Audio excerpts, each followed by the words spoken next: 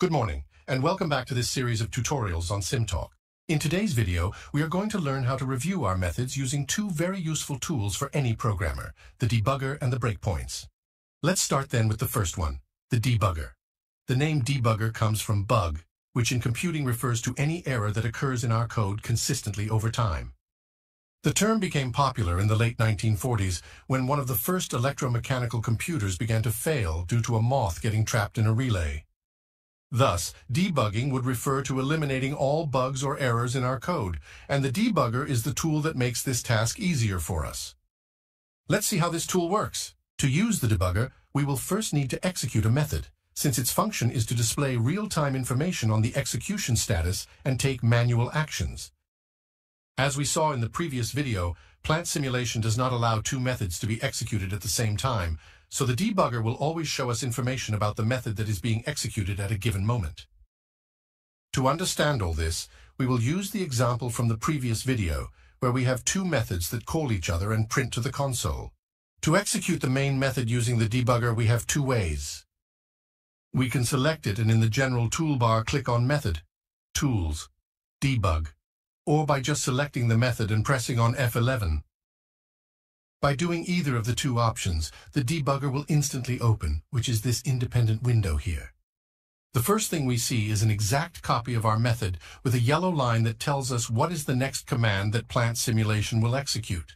At the top, we have a ribbon with different tools that we have already seen before, such as opening the location of the running method or opening its class, but also with new options. For now, we are going to focus on the 5 main buttons that allow us to control the execution of our method. The first of these options is Step Over, which we can also use by pressing F10 and allows us to execute the next line of code. If we do so, we will see that the yellow line has jumped to the next command that can be executed, ignoring the comments, and the first message has appeared in the console.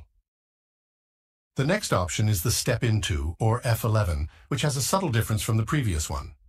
If we press it, we will see that there is no difference with Step Over. It has printed the following message in the console and has jumped to the next line. But let's see what happens with the next command, which is the one that calls Method 1. If we do F10 or Step Over, it runs that method in the background and goes to the next command. How would this have changed using Step Into? Let's go back by right-clicking on the previous line and selecting Set Next Statement. This function allows us to manually skip the order in which the commands are written and go directly to a line of code, whether it is before or after the current line, without executing the rest of the code. Now, if instead of Step Over or F10 we do Step Into, we see how the debugger starts executing the Method 1 and waits for the first command. So the only difference between Step Over and Step Into is how they resolve the call to other methods. At this point, I'm going to stop to explain what information we have at the bottom of the debugger. This set of tabs is known as the Watch window and offers very useful information and tools to understand how our method works, to such an extent that we can have two copies open at the same time if we click on the 4th button or with the F12 button. The first two tabs give us information about the variables that we are using, which we will see in the next video. In the Call Stack tab, however, it tells us what the current call chain is.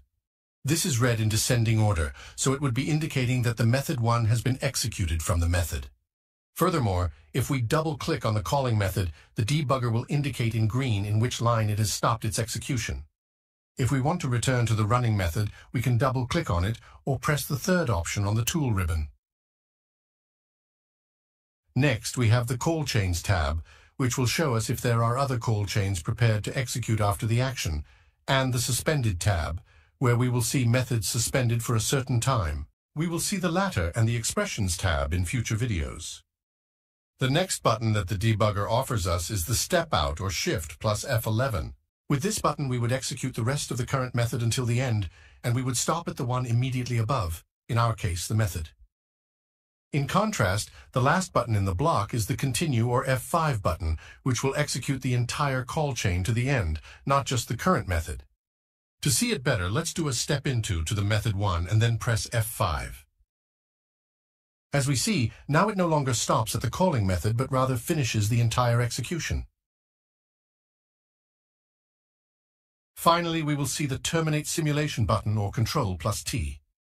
This option completely stops the execution of both the method and the current simulation, without continuing to execute the current method or the rest of the active waiting methods. If we press it now, it shows us a warning. And after accepting, it stops everything without printing any of the prints through the console. However, when we have very long call chains with many lines of code in each method, and methods that can be executed from different points, it is usually not practical to manually start the debugger from the first method and navigate with step over and step into until getting to the point we want to analyze. For these cases, Plant Simulation offers us the breakpoints. These can be added to any line of our code as long as it is not a comment, and trigger the debugger when the method execution reaches that line. If we go to the Method tab, Tools sub-tab of the General toolbar, we will see that we can define two types of breakpoints: class breakpoints and instance breakpoints. The difference between the two lies in the difference between class and instance, which we have already explained in my other video series on standard plant simulation. But to understand it well, let's look at it with an example. Let's define a class method that we will call the parent method. Inside this method, we will print the sentence executing the parent method. If we save the changes and run with F5, we will see how it prints the message through the console. Now we are going to instantiate this method and call it from the different methods that we have from the previous video.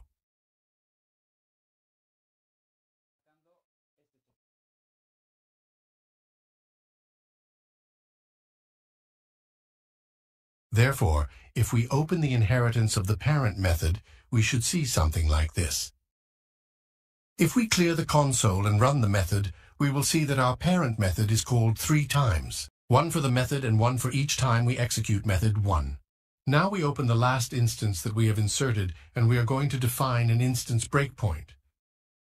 To do this, we can select Instance Breakpoint in Method Tools, right-click on the line and select Instance Breakpoint, or press Shift plus F9.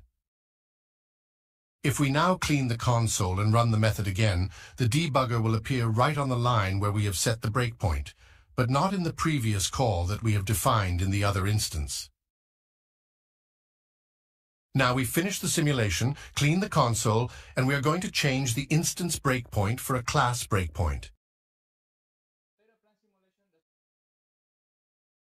If we now run it again, the debugger will appear for both instances, even though we have only set the breakpoint in one.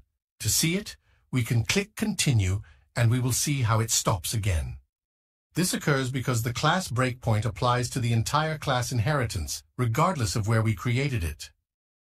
Therefore, depending on what interests us, we will have to use one type of breakpoint or another.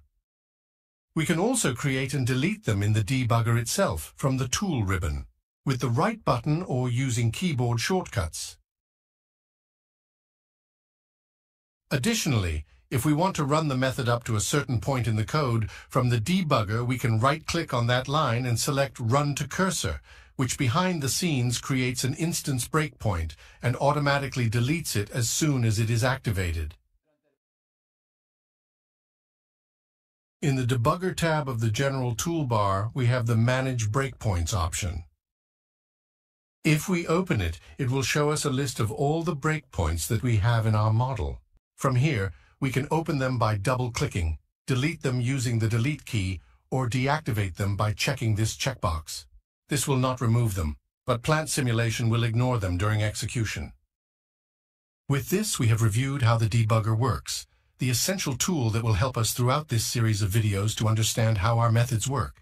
In the next video, we will use the debugger to go more in depth into programming in SimTalk, talking about the use of variables and what working with them gives us. Greetings, and until the next video.